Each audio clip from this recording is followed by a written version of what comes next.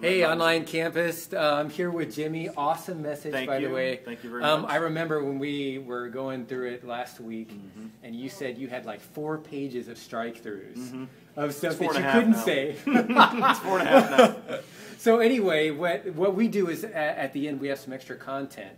So share with the online folks that are going to be unpacking some of the application of what HumblePie might mean for them.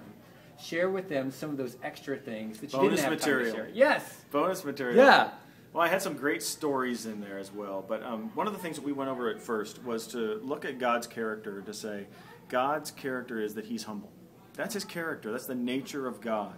And we wanted to say that the character of evil is against humility. It's pride. It's lifted up.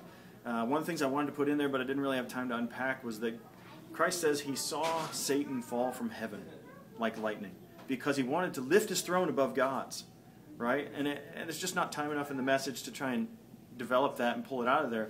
But because Satan lifted himself up to be prideful and try and get above God, done. Humiliation. Right. And that's the whole story. Plan A is humility. Plan B is humiliation. Choose Plan A. Choose Plan A. Choose Plan A. That doesn't go well for you. Well, guys, now's our time to chat and go into some discussion time. Thanks for joining us, Jimmy. Thanks, Mo. Great job, man. Thank you. Let's go ahead and we'll see you guys in the chat.